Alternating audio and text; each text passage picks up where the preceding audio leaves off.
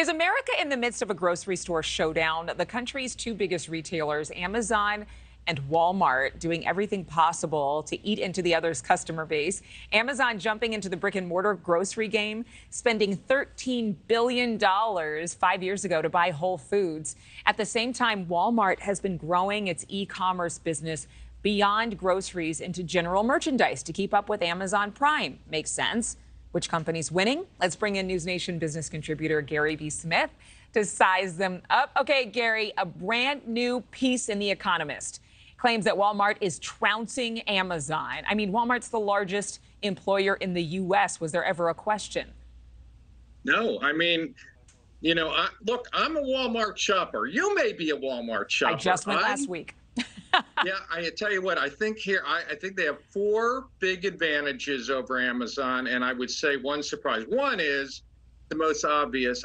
99% of the country, I bet, is always closer to a Walmart than they are to a Whole Foods or that Amazon Fresh, which I've never seen an Amazon Fresh. So that, location is really the big factor in supermarket shopping.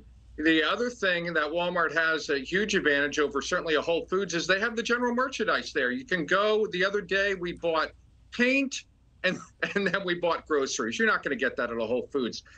The other thing is the amount of SKUs, they call it in the supermarket business, the amount of merchandise in a Walmart, just the grocery section, is far larger than in a Whole Foods. The other big advantage, of course, as most people know, Walmart is so much cheaper than a Whole Foods. Oh, my gosh. Yeah, I mean, it's not even close. It's cheaper than every store. Whole Foods. What's that? It's cheaper than every store. I mean, when you go to Whole Foods or you go to, a local chain.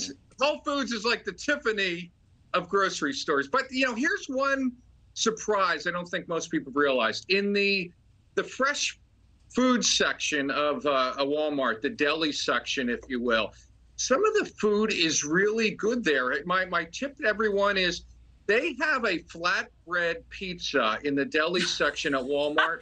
Gary, am I talking to you about pizza right now? It's less. I know you're in the land of pizza, but for less than $5, that flatbread pizza is. It's going to change your fantastic. life. Really okay, good. Let's make sure this isn't a commercial for Walmart, even though I can hear your enthusiasm. No. What is Amazon doing that Walmart won't or can't? Well, here's the thing, that Amazon is the absolute best at learning and then doing it better. Look at, they got their whole start in online books and completely swamped everyone else after a few years. They are the masters of technology. Now, Walmart, of course, was at the forefront of technology, so maybe it's a wash there. But as far as innovative things, if they can bring the same kind of thinking that they did to online, to bricks and mortar, of course, that's Walmart's mainstay. So, yeah, you're right, not a Walmart advertisement, if you will.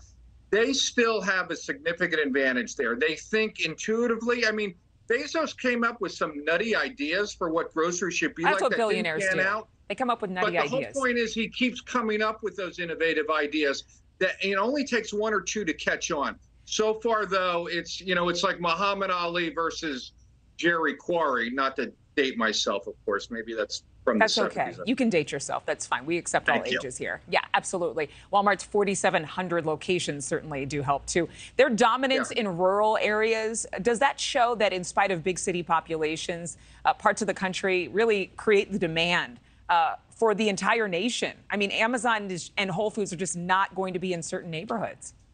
Oh, yeah, exactly. I think when Walmart first became Walmart, outside of Bentonville, Arkansas, you hardly knew it. And then all of a sudden it expanded, of course, Walmart's making great inroads into those urban areas. We're in Jacksonville here, and we probably have two Walmarts within 6 or 7 miles. The nearest Whole Foods is 10 miles. Amazon's growing the other way, mostly urban areas, and growing out into the areas. Where can a Whole Foods catch on in Bentonville, Arkansas? Yeah, I suppose there's always a market for great and fresh produce. Yeah, but you're going to have to spend a lot of money, a lot more money than Wally World.